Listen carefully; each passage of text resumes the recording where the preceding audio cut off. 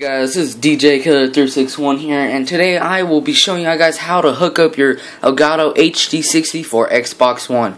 I'll be showing you guys how to hook it up and hook it up to your laptop or PC. Alright guys, let's go warp where my Xbox One is. Alright guys, now this is what should have came with your Elgato HD60. It should have came with a pair of HDMI cables and a USB that will plug into your laptop or PC, and this end will plug into your Elgato. Now guys, this is where my Xbox One is. Right now I am signed in. Alright guys, so you will go in the back of your Xbox One, place your Elgato like this. It will be easy. I'll try to make this as simple as possible. You will unplug this HDMI cable that's plugged into your TV. Unplug it. Plug it into this side of the Elgato. And that's plugged in. You want to grab the other pair or whatever, the other HDMI cable that came with the Elgato. You'll plug it into this side of the Elgato. Alright guys, now this is how it should look. This is how you should have it. If you don't have it, just do it right now.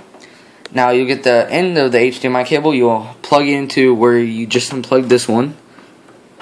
Plug that one in like that. Now you want to go get this one and plug it into the Elgato like this. Alright guys, now you get the endo, you get the USB, and you will plug that in to your laptop or PC, whatever you're using.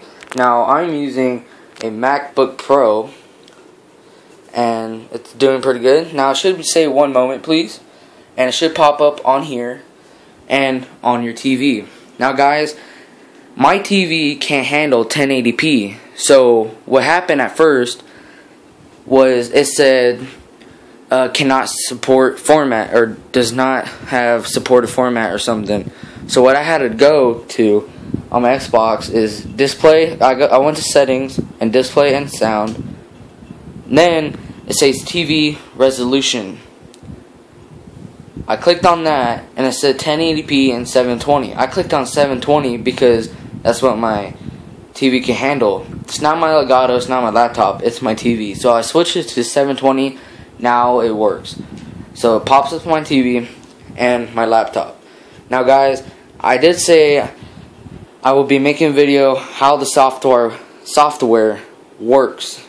I haven't been really messing with it, but tonight I will, because I will be pulling an all-nighter with my friend. I'll give a shout out to him. His name is Damien, and my gamer tag is DJ Killer 361. If you want to add me as a friend, you know, we could play tonight while I mess with this and, you know, try to make a video. I'll try my best to make a video and try to learn how it works, how the software works, because this is my first time getting a game capture card. And if you watch my other video that I made yesterday, I said I was very excited, and I am. I can't wait to make a video. But guys, that's pretty much it. Let me show you one more time how it should look. Let me get under this cord. Alright guys, so remember, this was plugged into here. Remember, this is coming from your TV. You plug it into this side of the Elgato.